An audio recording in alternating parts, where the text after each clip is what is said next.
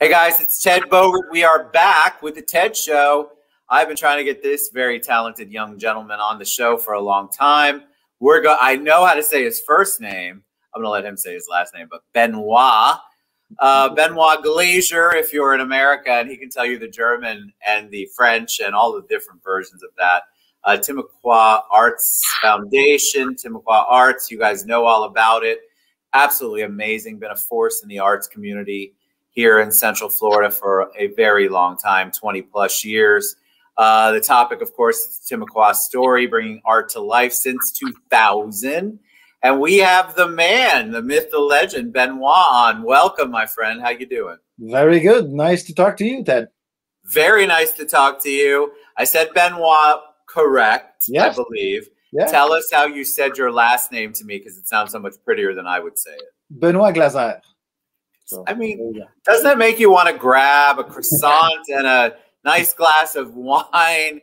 I could listen to you all day, but we're here to listen to you all day, which is great. So the people love origin story. We're going to get into Timucua and the arts world in a little bit, but tell them a little bit about you, Benoit. Tell them your journey.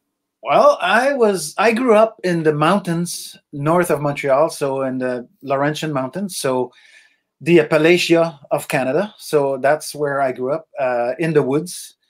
And my dad and myself and my brother, we built our own house, in 1972 when I was 8 years old. We started, and my dad passed away, when I was in high school, and so the house wasn't finished, so I finished the house. Wow.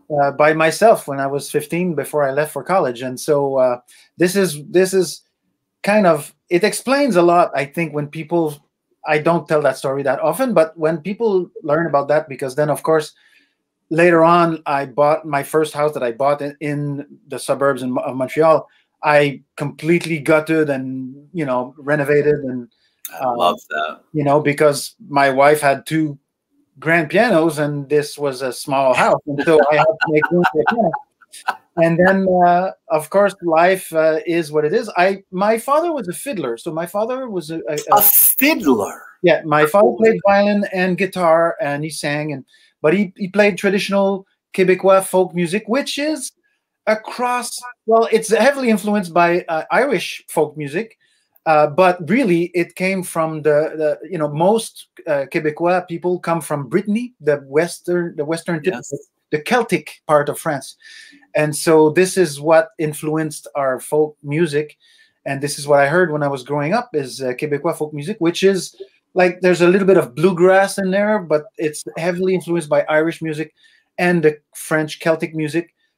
So fiddle, guitar, accordion. Maybe bass, maybe drums, maybe some other percussion instruments like the spoons and all that kind of stuff. And that's how I grew up. And I never played anything, but I would listen a lot. And when I was about maybe 13 years old, so we were in the new house that we had just built or started. It took many years to finish, but and I would listen, and eventually I said, "Hey, you guys don't have a drummer, and maybe I can help." And my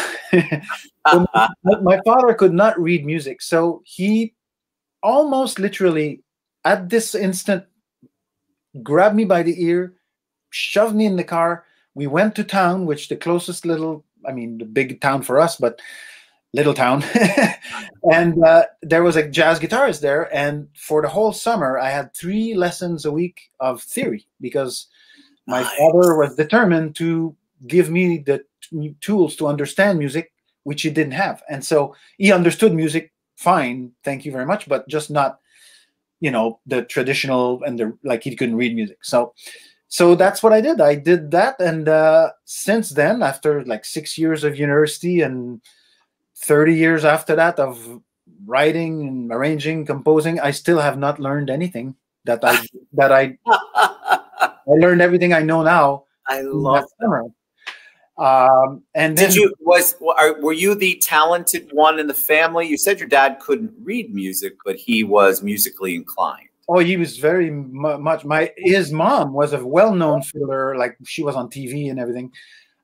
He was not on TV. He was an electrician, but he was very active. He would actually like go out, like his weekends or his days off were spent like traveling in the countryside and stopping when you heard like somebody play the tune a different way. Like he would go see the old guys, you know, to see how they played this particular tune and all that stuff.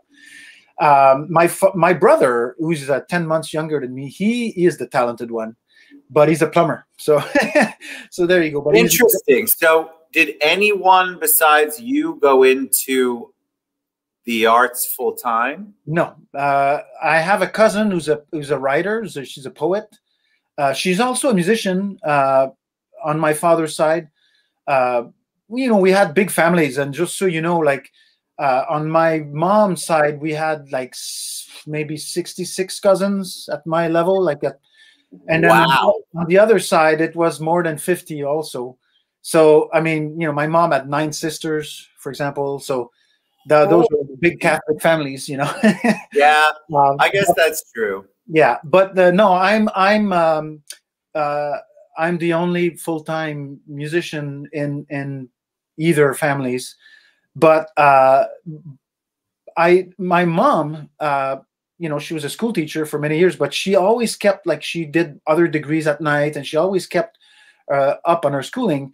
And she ended up like quitting teaching in her 50s, go back to law school. So she's the scholar in the family. How cool is that? Yeah. So awesome. So she has several degrees. Like I only have 2 degrees. She has like multiple degrees, a master, like the equivalent of master's degree in law. She has a specialized law degree. She has several bachelors. And I love that she went back to law school in her 50s. Oh yeah, yeah. She's a phenomenon. I could talk about her for a long time. My dad too was an inventor. Like no. So you get the creative. You have the creative gene. But you know, I think a lot of people. Before we went live, we had a couple of people ask us. You know, the arts is always a challenge to figure out how to make a fruitful career for yourself out of the arts. It shouldn't be that way, but it just is. So when you made the decision, whenever that was, that this was going to be your vocation, this is what you were going to dedicate your life to, what was that like? Was it easy? Was it just something that was so easy for you to do because you had such a passion, or did you struggle with it? So here's the thing. I went to high school. I played drums, and that was my first instrument. And so I wanted to play. I wanted to be a physicist when I was a kid. So I was doing all science classes. I had no time in high school for music classes. But after school, there was a big band. So I wanted to join the big band. But there was an excellent drummer in the big band. So he had an opening for tenor and clarinet. So that's what I did. I picked up the tenor and clarinet, and in high school, that's what I played in senior high school. And then my dad died the day before the deadline to apply for college. So, so I actually took a decision that day to go into music instead. And so I applied to 3 colleges in music. And then when the letters came back to ask about what instrument I played, to set up the auditions and stuff, I said, I kind of was scratching my head because I wasn't really in love with the clarinet or the tenor. I mean, clarinet I played mostly, but tenor also. And so I went around the band room and I tried every other instrument, and the trumpet was the one instrument I could not make a sound out of. So I put that down and I applied. That's what I applied for. And I had 6 weeks to prepare for my audition on trumpet, which I could not play. And so that tells you a little bit about who I am. And I actually was accepted at all 3 colleges. And of course you were. You're talented. Well, I basically did not go to any classes. I went to see the assistant principal for the senior class, and I said, "Listen, I can make trouble, or you find me a room and I can practice all day long, but it's not going to be anything else, you know." So he found me a room by the boiler room. I went there, go there in the morning, you know, stay there, and then go back home and then practice at home. And so I practiced like 16 hours a day for 6 weeks. Wow. And I kept that up. And so I ended up 6 years later of college, I was teaching at McGill University because I was pretty intense in my studies. And so I ended up, my like my last 2 years of college, I was playing 40 hours of big band every week. Wow. And so I was playing in 15 different bands. And so, So what were you playing? You were playing trumpet. clarinet? Trumpet. Yeah, I played. So you did play trumpet. You went on to it, even though you couldn't make a sound out of it. That was your baby. After 6 weeks, I could make a sound out of it. I got accepted in trumpet at all 3 colleges. I didn't sound good, but I mean, it took me. I still don't sound good, so this is a lifelong pursuit. You know? But you know, I delved into it, and at first, you know, like the way that you shape your career is when you lay down before you get to sleep. You know, the dreams that you have, like how do you see yourself, like the visualization of yourself. Like, so at first I saw myself as a trumpet soloist, and then very quickly I found out that I was good at leading, you know, bands. And so so I ended up, you know, doing my degree was in choral conducting, and with choral conducting. Yeah, it's fascinating. Yeah, just because we had an amazing teacher, choral conductor. He actually was the conductor for the Studio de Musique Ancienne, so ancient music, so early music specialist. And he just passed away just recently, but he was fabulous. And so I just, you know, went there because it was he was such a good teacher. And in any case, I started conducting. I was touring North America when I was 18 years old. Conducting, you know, 100-piece orchestras. Like, so. Can I ask you a question about conducting? Totally sure. On topic, but off topic. Does this really do something? What is that? Because you see it, and I'm going to tell you that a lot of people the very first time, and I'll confess it, most kids saw it on Bugs Bunny. Yeah. Learn about the conductor. Explain to us what goes on with that, because I've always wondered how that works. Do all of the players, everybody who's participating, they know to follow you, but don't they already know the song? How does that work? Well, here's the thing. Conducting, that part is actually the 10th thing on the 10 on the top 10 list of what to do to be a good conductor. But it is important. So like I went to different styles. I've conducted like DCI drum corps. I've conducted big bands. That's not important for big band conducting, you know. But for an orchestra, that is important, and it's. But how you're prepared, how well you know the music, how well you are, how good you are at uniting the group you have in front of you into a common goal, which is to play that music as good as possible, as well as possible, and with an intent. When you're playing something that's a classical repertoire, whether it's big band or orchestra, you know, there's new music and there's a well-established music with traditions and things. How much you want to push those boundaries, how much you want to influence your personal ideas and experience and feelings you have about that music, how much of how passive you're going to be and let the group you have in front of you give you their contribution, or not passive but collaborative. All of these things, like the shades, like being a conductor is the most subtle way of being a manager there is on the planet in circumstances. So I could lead a team of NASA engineers and you know, for a launch, given like it's maybe even more complex than that, like because it's not all black and white. Everybody is giving you their interpretation of what you are asking of them. And so it's the most complicated job in the world. Like, I'm not joking. At the same time, it can be the easiest job in the world, depending what group you have in front of you. And so if I conduct either my own music or something that is part of me, I'm so intimately in tune with it, and that I know so well, then and the group in front of me is like elite players and all that stuff, then all I have to do is just, you know, show them with my face, with my words in rehearsal, what I'm looking for, and they give it to me right away, and it's a joy, and it's the easiest thing in the world.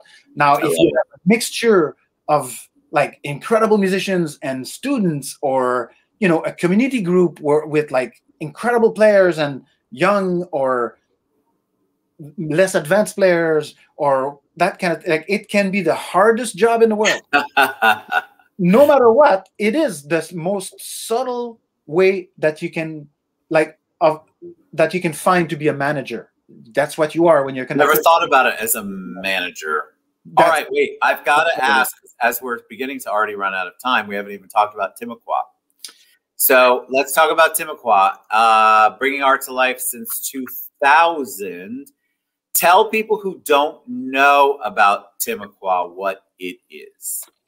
So, well, what it is now. So it started at just one concert in our house. That's what it started like as, and it was unassuming, a one-time thing.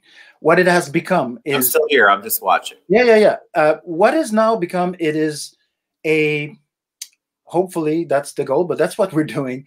We work really hard to integrate several art forms together, and to integrate a new way of integrating the experience from the performers and the audience point of view. And so all of that. So integration is huge for us. Collaboration is huge. So we collaborate with the opera, with the ballet, with the Atlantic Center for the Arts, with all kinds of, like, with the Civic Minded Five, with the Central Florida Composers Forum, with CFC Arts, with the Central Florida Vocal Arts, with Opera del Sol. Like, I love Josh. I love Teresa. And so we collaborate with as many people as we can, not to mention the colleges. We, like everyone, we have different levels of collaboration. And when you say collaborate, what happens there? Like, well, either we help them with the venue or the facilities we have, because if you don't know, a lot of our activities happen in our venue, and our venue happens to be my living room, because I designed and built a house in 2007. We moved in that has a 100-seat auditorium in it, over 3 floors, and it's also a full-fledged broadcast and recording studio. And so, because of that, for example, last fall, everyone, for college auditions, so high schools, for grad school auditions, so colleges, for opera auditions, so everyone, for musicians auditions who were trying to get a job, for an orchestra and all that stuff, they all came here to do their audition videos, because we have the setup for that, and it's a good hall with good acoustics and all that stuff. So, and we do, normally pre-pandemic we would do like 80 events a year at the end, and we live stream everything. So now the pandemic hit, and our pivot took one day. From love it lockdown to the next day. The next day I started broadcasting past events every day for 2 weeks, and then twice a week. So smart. Which I just stopped like a few weeks ago, 3 weeks ago, because now our events are back to, like, our schedule is kind of back to normal. We are at reduced capacity. We installed air filters, like biocide air filters. Like, we take safety very seriously. So we are only at 25% capacity right now. But, as people get vaccinated, we're going to ramp it up as it is safe to do so. Our COVID protocol is relatively strong and relatively easy to implement, because we're small and flexible as an organization. So let me ask you really quick. Somebody asked on one of the other platforms, just to clarify, in your home, you have a 3-story 100-seat theater. Yes. We do theater, we do music, we do visual arts. We do a lot of it is combined together. We have these new artists in residence projects that stemmed from the pandemic, where we join, let's say, a musician, a visual artist, and a poet. That's the next one, for example. So this coming week, we have a artist in residence project, our 5th one. About every 6 weeks, we have one of those. And for the first time, the final performance will be open to the public, because we can do it now. So we do 2 shows, 7 p.m. and 8:30 p.m. And the live stream is good for both. whether it's free or a lot of our stuff is pay what you want, or it's ticketed with a fixed ticket price. Either way, the live stream is available for both shows. And so the touring musicians come here, they perform for you like twice now. And we've had like big names in their field. We don't do pop. We don't do like things that are very, very easily accessible to anyone, but we do make the arts accessible to anyone who wants to access them. So our Sunday nights are pay what you want. So it's donations based or unfixed ticket price or voluntary ticket price, call it what you want. The stream is always free for those. It's always free. We hope you'll donate just because it costs money to put these. Of course. Listen, guys, just for the record, Benoit might not say it, but I'm going to say it. Yeah, if it says pay what you want, they really want you to pay a little more than that because it's giving back to the arts. So that's the whole scenario. Yeah. You want to give back. How do people, because we're running out of time, I want to make sure people know how to find you if they want to get involved, if they want to donate, they want to inquire about performances. Yeah. What's the best way for them to reach you, my friend? Timucua.com is very good. So Timucua.com, Timucua.com. The schedule is there. If you want to perform at the house, there's a form there on the About page to fill out. There's a lot of information. To donate through the collaborative campaign, United Arts Collaborative Campaign right now, you can text TAF to 71777. That's super easy. So I love that. Yeah. You dial with your phone, you dial 71777, text TAF, and then it brings you to a link to donate through United Arts to Timucua. Okay. And they will match your donation by 15% or 30% if you have not donated in the past 3 years, which is huge for us. We have an incredible board that has doubled just at this year, like in the middle of the pandemic, because people realize how important the arts are to their quality of life. And so it is very important to us to make it accessible. And then in return, we hope that the community will support us. And it's a self-perpetuating, beautiful thing that, makes life better for everyone involved. You all make life better in Central Florida and have for a very long time. I think it's interesting that so many arts organizations have had to pivot, which you did too.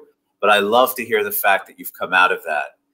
You're coming out of that. It is so important. But I think a lot of people really haven't refocused on the arts. So that's why it's so important for shows like this for people to reconnect with Timucua and get involved in their arts community and give back or perform or just get in touch with Benoit and see what you can do to make the arts world even better. Because guess what? Just because you're doing better doesn't mean the arts community isn't still trying to figure out how to recoup from 2020. So, so what are we doing? Like people, one of the easy ways you can help, go to YouTube on our Timucua Arts. So our channel is Timucua Arts on YouTube, and subscribe to the channel, like our videos, watch our live streams from home. You can do that from anywhere around the world. Yes. And that helps us a lot because eventually we'll grow our channel and we'll reach more people because, as you know, the YouTube algorithm helps people who grow, and it's another, like it's a snowball. And we are now at more than 1,000 subscribers. Nice. So it's starting to grow now, and hopefully it'll grow faster and for a long time. And we hope that's going to happen. So. All right, my friend, that was awesome. Timucua.com, Benoit, you're amazing. You guys get behind the arts. They all need our help. And in all honesty, still the product that you all are putting out, the amount of talent that is still giving back to the community is overwhelming. So let's get behind you and support you and everybody who utilizes and is able to benefit from Timucua. Thanks for being on the show, my friend. That was awesome. Thank you so much. All right, Benoit, the Timucua story. Go to Timucua.com, Timucua.com. It's right there. Thank you, my friend. Appreciate you. All you do. All right, guys, we'll be back tomorrow.